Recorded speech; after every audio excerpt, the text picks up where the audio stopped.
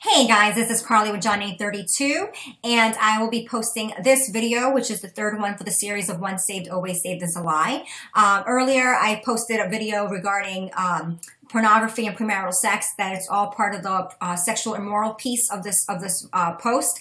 I want you guys to know before I continue that I am not a prophet, I am not an apostle, I'm not a women pastor. Women pastors are not biblical. I am just a fumbling servant of the Lord whose job is to share what the Lord shares with me based on his Bible, which is his truth, and being led by his Holy Spirit. I am filled and led by his Holy Spirit. In other words, I do speak in tongues among other prophetic spiritual gifts.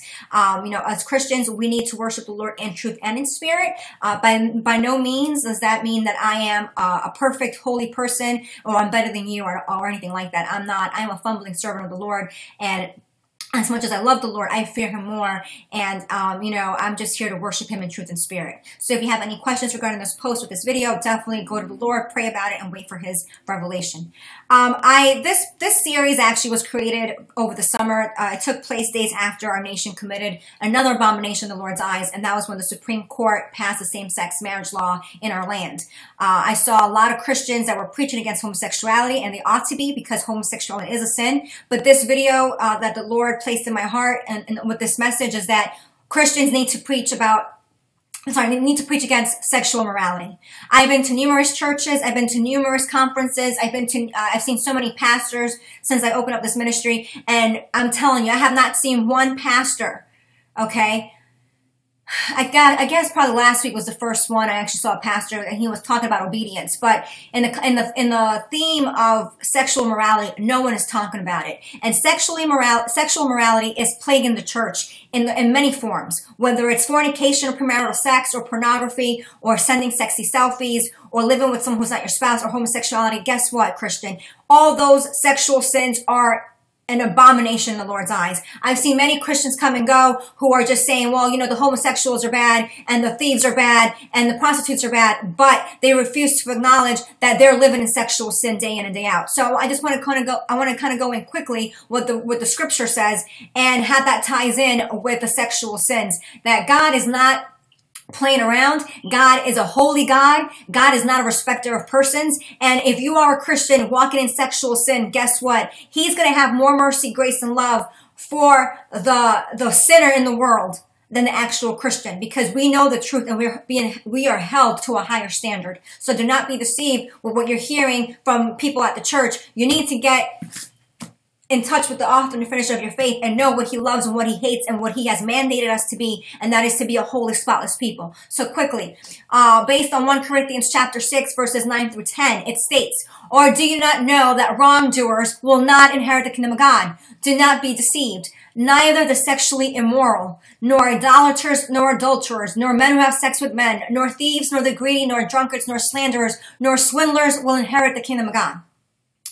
In this particular video, I will be talking about posting sexy selfies and texting, okay? The other sexual sins that this also applies to, in addition to homosexuality, is pornography, adultery, bestiality, lust, incest, pedophilia, living with someone from the opposite sex who's not your spouse, or shacking over at your boyfriend or girlfriend's house over the weekend and thinking nothing's happening. Yeah, right. You are allowing yourself to be tempted by the devil when you do that.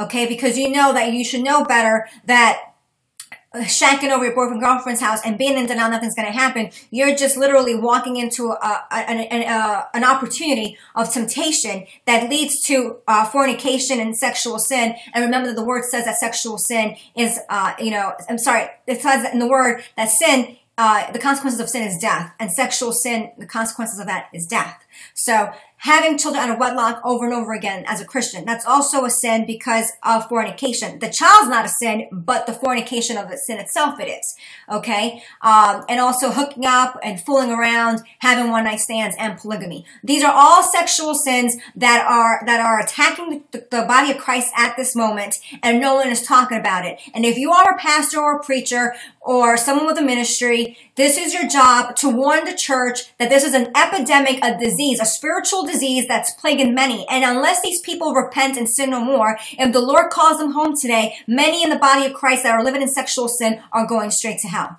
Now, I'm going to kind of go over quickly some stats that I discovered about the subject of sexting. If you are a parent, it behooves you to listen to this information. I wouldn't say I was shocked, but the numbers are staggering, and it is your responsibility, if you are a parent, if you have teenagers, that you need to know what is happening in your child's life so you can prevent the sexual immorality that's taking place through the form of sexting and sexy selfies. Quickly, sexting. It is not just a national problem, it is a global crisis with devastating consequences for young people. Not only is sexting a source of terrible cyberbullying, but it's also criminalizing an entire generation of young people. As these statistics reveal, the problem starts with parents who do not know what is happening on their children's smartphones. For more information, please go to selfiecop.com. Here are some quick facts about sexting. For parents with teenagers, check this out, or even teachers with teenagers, you know, if you're teaching teenagers, 11% of teens admit they've sent pictures to strangers. 80% of teens who have sexted are under the age of 18. Over half, which equals to the amount of 57% of teens from a 2012 survey, reported that they had been asked to send a sext. Now, for those that do not know what a sext is, it is a text in the form of a sexy, provocative picture that is being sent to another person through their phones or iPads or I guess other smartphones.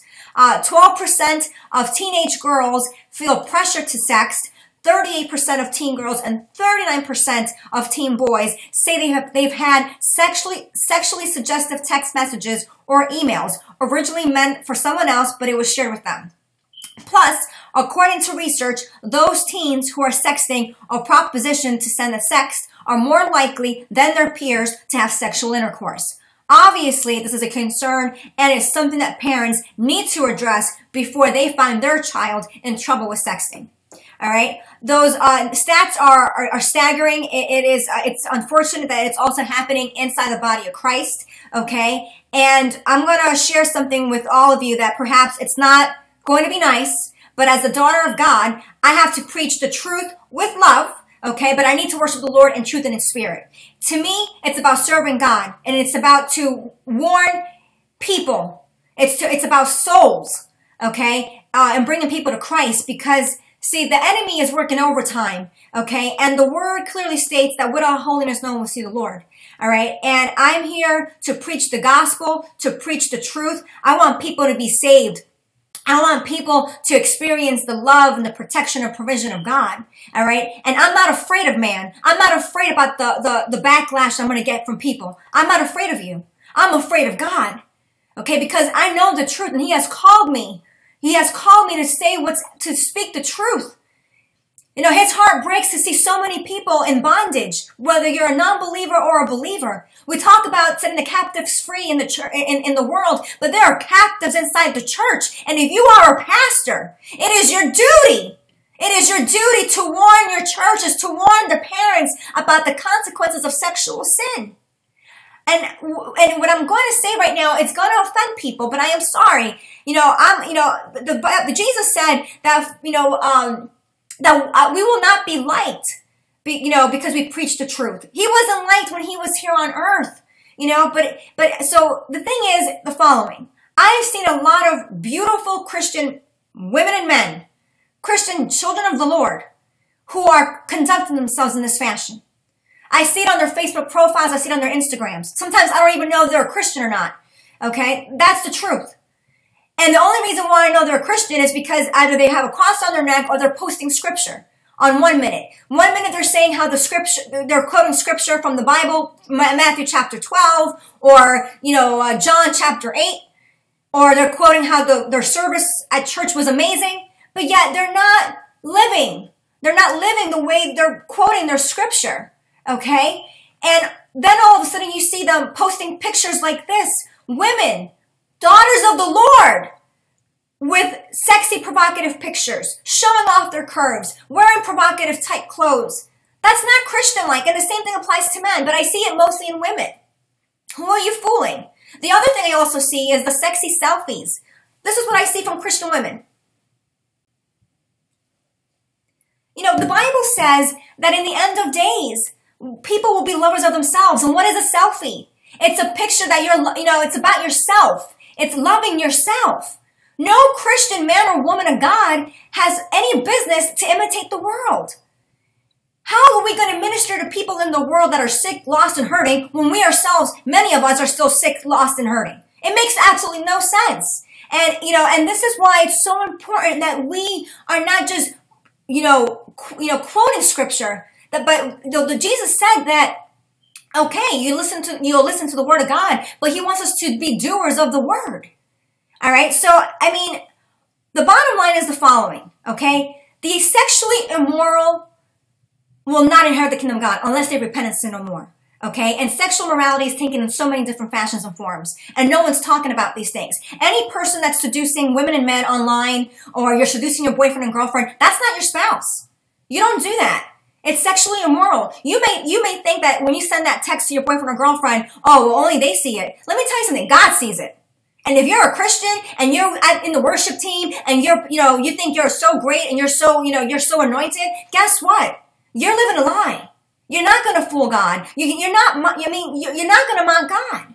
So I want to read some scripture to you, because what many fail to understand is that, God's going to judge all. But judgment starts in his house first. And I'm going to give you some scripture to remind you that God has called us to be holy and he's not playing around. For it is time for judgment to begin with God's household. And if it begins with us, what will the outcome be for those who do not obey the gospel of God? 1 Peter 4:17. You adulterous people, don't you know that friendship with the world means enmity against God? Therefore, anyone who chooses to be a friend of the world becomes an enemy of God. James 4:4. For God does not show favoritism, for it is written, be holy, for the Lord is holy. 1 Peter 1:16. Therefore, come out of them and be separate, says the Lord. Touch no unclean thing, and he will receive you. 2 Corinthians 6:17. The Lord is not slow in keeping his promise, as some understand slowness. Instead, he is patient with you, not wanting anyone to perish, but everyone to come to repentance. 2 Peter 3:9. But the cowardly, the unbelieving, the vile, the murderers, the sexually immoral, those who practice magic arts, the idolaters, and all liars, they will be consigned to the fiery lake of burning sulfur. This is the second death. Revelation 21:8. Folks, as a Christian, God cleansed me from sexual sin right after I got saved 2.5 years ago. I love the Lord, but I fear him. Okay? We need to understand that God holds the very air in your lungs right now. All right. He can take it away any second whenever he wants to. And we need to ask ourselves, if the Lord calls us home today, where we're going to go? Are we going to heaven or to hell? If we are a Christian who knows the truth, but yet we have slipped away from the truth, and continue to insult the Spirit of grace, what is the Lord going to do? The word in scripture says it right here in Hebrews. Let me pull up Hebrews real quick. Hebrews 10:26. Hebrews 10:26 verses 26-31. Sorry. I'm trying to do two things at the same time. Here's what the word says, okay, for those that continue to insult the Spirit of grace. Hebrews 10:26-31. If we deliberately keep on sinning after we have received the knowledge of the truth, no sacrifice for sins is left, but only a fearful expectation of judgment and a raging fire that will consume the enemies of God. Anyone who rejected the law of Moses died without mercy on the testimony of 2 or 3 witnesses. How much more severely do you think someone deserves to be punished who has trampled the Son of God underfoot, who has treated as an unholy thing the blood of the covenant that sanctified them, and who has insulted the Spirit of grace? For we know him who said, it is mine to avenge, I will repay, and again the Lord will judge his people. It is a dreadful thing to fall into the hands of the living God. Okay? So if this is you, if you are a Christian who is engaging in sexual morality in any of these forms, I want you to know the following. God is madly in love with you. He wants you to repent, sin no more, fast, pray, read the Bible, and obey him. Live the holy life that he has called you to be, and let the Lord use you in this final hour. If you are a non-believer, I want you to know the following. I was just like you 2.5 years ago. I didn't believe in anything. Okay? But I had to be on the brink of suicide for the Lord Jesus to set me free and to save me. And now I know that he is real. I do have his Holy Spirit. I do have prophetic gifts. And just like myself, there are millions and thousands of people, of new Christians, that God has taken them from sin and from darkness into his light, into his peace, into his freedom.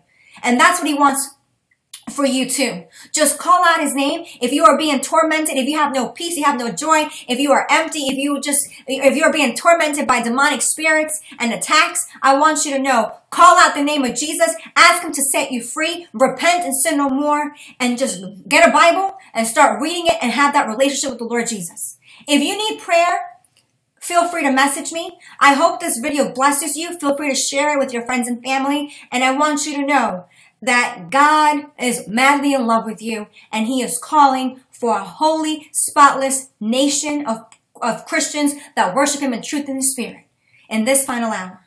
So may the Lord bless you and keep you, and I will be posting more videos in the hours and days to come. Thank you so much for watching and listening, and I'll talk to you guys soon. Take care. Bye.